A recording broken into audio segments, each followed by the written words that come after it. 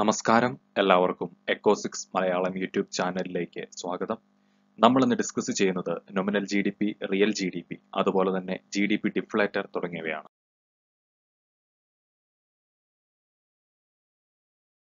നമുക്ക് ആദ്യം nominal G D P എന്താണ് എന്ന് നോക്കാം. Nominal G D P is a way of measuring the value of all the goods and services produced by an economy at current market prices in a financial year. അതായത് nominal G D P എന്നത് ഒരു ഇക്കോണമിയിൽ ഒരു വർഷം ഉൽപ്പാദിപ്പിക്കപ്പെടുന്ന എല്ലാ goods and സർവീസസിന്റെയും value current market പ്രൈസിൽ calculate ചെയ്യുന്നതിനെയാണ്. Nominal G D പിയുടെ value എല്ലാ വർഷവും സാധാരണയായി രണ്ട് കാരണങ്ങൾ കൊണ്ട് മാറാം. ഒന്ന്, changes in actual or physical production of goods and services.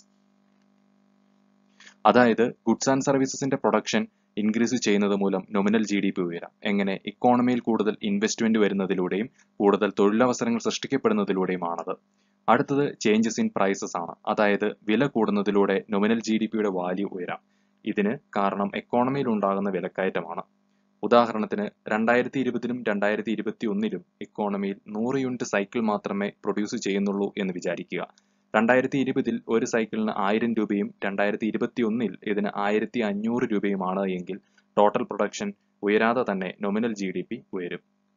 ഇങ്ങനെ നോമിനൽ ജി ഡി പിയെ നമുക്ക് ഒരു എക്കോണമിയിൽ വരുന്ന ഗ്രോത്ത് റേറ്റ് അറിയാൻ ഉപയോഗിക്കാവുന്ന ഒരു റിലയബിൾ ഇൻഡിക്കേറ്റർ ആണോ എന്ന് ചോദിച്ചാൽ അല്ല എന്നാണ് ഉത്തരം. എന്തുകൊണ്ട്? കറന്റ് മാർക്കറ്റ് പ്രൈസിലാണല്ലേ നമ്മൾ nominal G D P calculate ചെയ്യുന്നത്.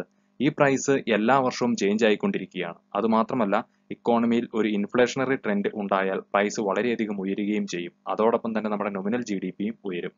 ഈ നോമിനൽ ജി ഡി പി ഉപയോഗിച്ച് മുൻ വർഷത്തെ അപേക്ഷിച്ച് നമ്മുടെ ഇക്കോണമി എത്രമാത്രം വളർച്ച കൈവരിച്ചു എന്ന് നമ്മൾ അനലൈസ് ചെയ്താൽ നമുക്ക് ലഭിക്കുന്ന ഉത്തരം യാഥാർത്ഥ്യത്തിൽ നിന്നും അകലെയായിരിക്കും. ഈ പ്രതിസന്ധിക്കുള്ള പരിഹാരമാണ് റിയൽ ജി ഡി പി എന്നത്. Real G D P. Real GDP is an inflation-adjusted calculation that analyzes the rate of all commodities and services manufactured in a country for a fixed year. It is expressed in a base year prices and referred to as a fixed cost price, and it is also known as inflation-corrected GDP or constant price GDP. അതായത് പ്രൈസിൽ വരുന്ന inflation ഒഴിവാക്കിക്കൊണ്ട് ഒരു ഇക്കോണമിയിൽ നിശ്ചിത വർഷം ഉൽപ്പാദിപ്പിക്കപ്പെടുന്ന എല്ലാ goods and സർവീസസിന്റെയും വാല്യൂവിനെയാണ് real G D P എന്ന് വിളിക്കുക. ബേസ് ഇയർ പ്രൈസ് ആണ് നമ്മൾ ഇതിനായി ഉപയോഗിക്കുന്നത്. Constant price G D P, inflation corrected G D P എന്നൊക്കെ ഇതിനെ സാധാരണയായി വിളിക്കാറുണ്ട്. എന്താണ് ബേസ് ഇയർ? അതായത് നമ്മൾ ഗ്രോത്ത് മെഷർ ചെയ്യാൻ അല്ലെങ്കിൽ താരതമ്യ പഠനത്തിന് ഉദ്ദേശിക്കുന്ന വർഷങ്ങളിൽ ആദ്യത്തെ വർഷമാണിത്. 100 എന്ന ഒരു ആർബിട്രറി നമ്പറിലായിരിക്കും ഇത് സാധാരണയായി സെറ്റ് ചെയ്യുക. ഉദാഹരണത്തിന് 2013-നും 2018-നും ഇടയിലുള്ള പണപ്പെരുപ്പ നിരക്ക് കണ്ടെത്തുന്നതിന് 2013 അടിസ്ഥാന വർഷമായി എടുക്കാവുന്നതാണ്. ഇത് സാധാരണയായി പീരിയോഡിക്കലി ചേഞ്ച് ചെയ്യും. കാരണം ഡേറ്റകൾ അപ് ടു ഡേറ്റ് ആയി കൊണ്ടുപോകാൻ ഇത് ആവശ്യമാണ്. ഏതു വർഷം വേണമെങ്കിലും ബേസ് ഇയർ ആയി പരിഗണിക്കാവുന്നതാണ്. അനലിസ്റ്റുകൾ ഏറ്റവും അടുത്തുള്ള വർഷമായിരിക്കും ഇതിനായി സെലക്ട് ചെയ്യുക. കറന്റ്ലി ഇന്ത്യയിൽ ബേസ് ഇയർ ആയി കാൽക്കുലേറ്റ് ചെയ്യുന്നത് 2011-12 വർഷ കാലയളവാണ്. 2017-2018 കാലയളവായും ഇതിനുശേഷം 2020-21 കാലയളവായും പരിഷ്കരിക്കണം എന്ന പ്രപ്പോസൽസ് വന്നുവെങ്കിലും കൊറോണ ഇഷ്യൂസും മറ്റും വന്നതുകൊണ്ട് ഇത് 2011-12 തന്നെ നിലനിർത്തിയിരിക്കുകയാണ്. ഇന്ത്യയിൽ ബേസ് ഇയർ റിവിഷൻ നടക്കുന്നത് advisory committee on national account സ്റ്റാറ്റിസ്റ്റിക്സിന്റെ മേൽനോട്ടത്തിലാണ്. Real G D P calculate ചെയ്യാനുള്ള ഇക്വേഷൻ എന്നത് real G D P is equal to nominal G D P divided by G D P deflator ആണ്.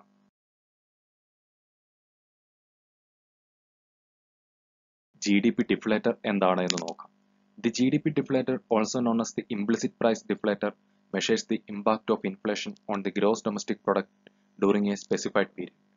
ഒരു നിശ്ചിത കാലയളവിൽ ഒരു ഇക്കോണമിയിലെ G D പിയിൽ ഉണ്ടാവുന്ന ഇൻഫ്ലേഷൻ റേറ്റ് മെഷർ ചെയ്യാനാണ് നാം ജി ഡി പി ഡിഫ്ലേറ്റർ ഉപയോഗിക്കുന്നത്. ഇത് ഇംപ്ലിസിറ്റ് പ്രൈസ് ഡിഫ്ലേറ്റർ എന്നും അറിയപ്പെടുന്നു. G D P deflator calculate ചെയ്യുന്നതിനുള്ള formula G D P deflator is equal to nominal G D P divided by real G D P into 100 ആണ്. ഒരു ഇക്കോണമിയിലെ best inflation ഇൻഡിക്കേറ്ററായി നമ്മൾ G D P deflator ആണ് കണക്കാക്കുന്നത്. എന്നാൽ അതേസമയം മറ്റ് inflation ഇൻഡിക്കേറ്റേഴ്സായ consumer price ഇൻഡെക്സും wholesale price ഇൻഡെക്സും നമ്മൾ കൺസിഡർ ചെയ്യാത്തത് എന്തുകൊണ്ടാണെന്നറിയാമോ? കൺസ്യൂമർ പ്രൈസ് ഇൻഡെക്സിൽ നമ്മൾ limited number of goods and services മാത്രമേ ഉൾക്കൊള്ളിക്കാറുള്ളൂ. അതിനാൽ ഇത് മൊത്തം എക്കോണമിയിലെ ഇൻഫ്ലേഷൻ ട്രെൻഡിനെ കവർ ചെയ്യുന്നില്ല. അതേസമയം ഹോൾസെയിൽ പ്രൈസ് ഇൻഡെക്സിൽ ആണെങ്കിൽ സർവീസ് സെക്ടർ ഉൾപ്പെടുന്നില്ല. അതോടൊപ്പം തന്നെ ഗുഡ്സ് ഹോൾസെയിൽ പ്രൈസിലായിരിക്കും മെഷർ ചെയ്യുക. എന്നാൽ ജി ഡി പി ഡിഫ്ലേറ്റർ ഒരു ഇക്കോണമിയിലെ എല്ലാ ഗുഡ്സ് ആൻഡ് സർവീസസിനെയും കവർ ചെയ്യുന്നത് കൊണ്ട് തന്നെ മറ്റ് ഇൻഫ്ലേഷൻ ഇൻഡിക്കേറ്റേഴ്സിനേക്കാളും കൂടുതൽ സമഗ്രമാണ്.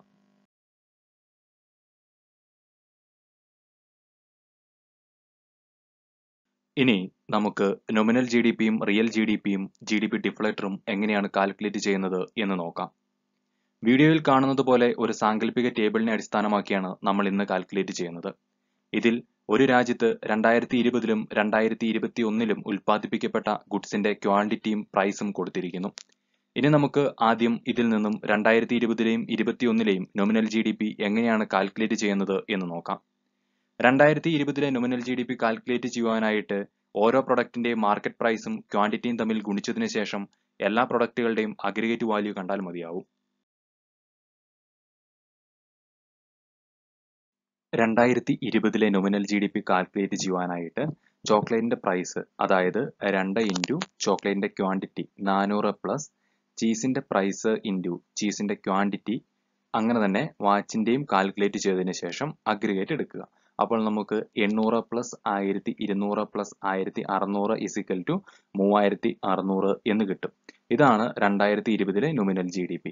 ഇതുപോലെ തന്നെ 2021-ലെ മാർക്കറ്റ് പ്രൈസും 2021-ലെ ക്വാണ്ടിറ്റിയും ഗുണിച്ചതിന് ശേഷം അഗ്രിഗേറ്റ് കാണുക. അപ്പോൾ നമുക്ക് 1200 പ്ലസ് 1680 പ്ലസ് 2200 ഈസിക്കൽ ടു 5080 എന്ന് കിട്ടും. ഇതാണ് 2021-ലെ നോമിനൽ ജി ഡി പി.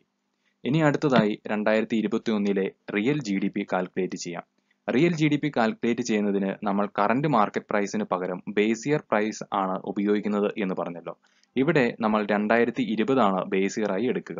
അപ്പോൾ real G D P calculate ചെയ്യുവാനായിട്ട് 2020-ലെ മാർക്കറ്റ് പ്രൈസും 2021-ലെ ഗുഡ്സിന്റെ ക്വാണ്ടിറ്റിയുമാണ് നമ്മൾ ഉപയോഗിക്കുക. അതുകൊണ്ട് നമ്മുടെ 2021-ലെ റിയൽ ജി ഡി പി എന്ന് പറയുന്നത് 2 into 400 plus 6 into 210 plus 20 into 100 is equal to 4060 എന്ന് നമുക്ക് ഉത്തരം കിട്ടും. ഇതേ വർഷത്തെ നോമിനൽ ജി ഡി പി നമ്മൾ കാൽക്കുലേറ്റ് ചെയ്തത് എത്രയായിരുന്നു? 5080.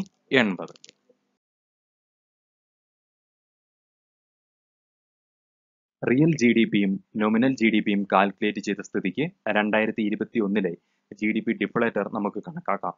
അതിനായി നമ്മൾ ഉപയോഗിക്കുന്ന equation G D P deflator is equal to 2021-ലെ nominal G D P divided by 2021-ലെ real G D P into 100.